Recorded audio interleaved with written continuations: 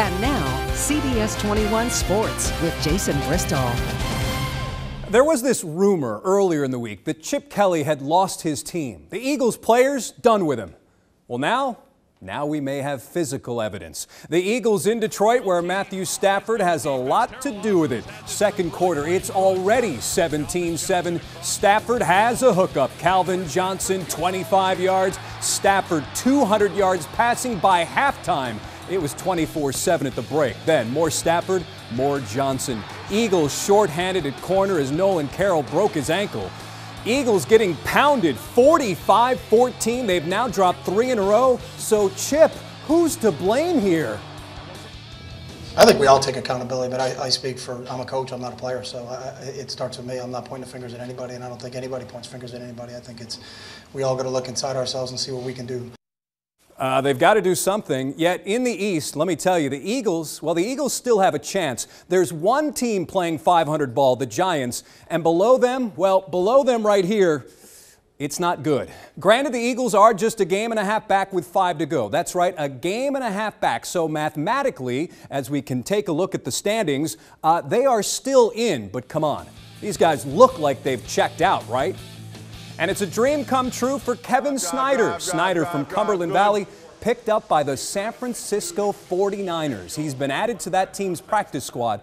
We've been following Kevin for years. This video shows him training for the NFL draft. Snyder had been on IR with the Lions. College hoops NIT in New York. Villanova, Stanford in the semifinals.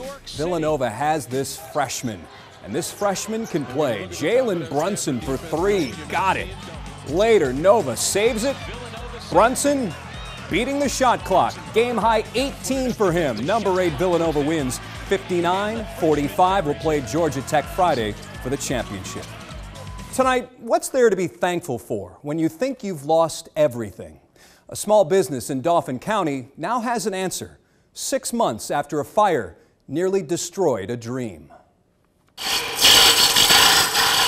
Inside this building, a Thanksgiving story begins with carving. How Richie Schwartz ended up here, next to that big machine, and his 2 business partners, is a mixture of wood and fire, sweat, first one I made, and tears. Took me 8 hours. And now at DS Wood Bats, for every baseball bat that's finished, there's a barrel of blessings.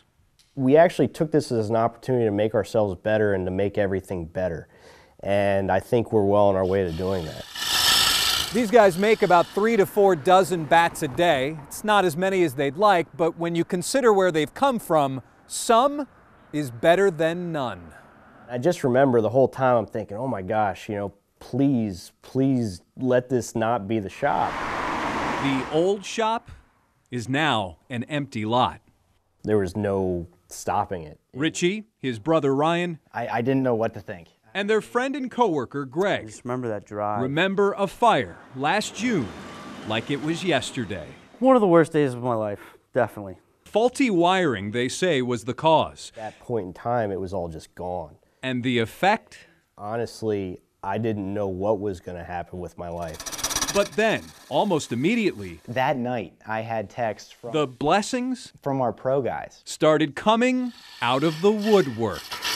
I still get people asking, is there anything more that I can do? Is there any friends raising money? I'm so thankful for good people. Insurance covering a larger, better building, which will help double production.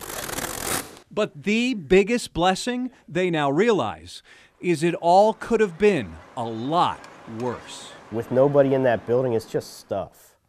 You know what? I'm going to have to deal with it, but I'd rather have me deal with it than somebody else have to deal with something more serious.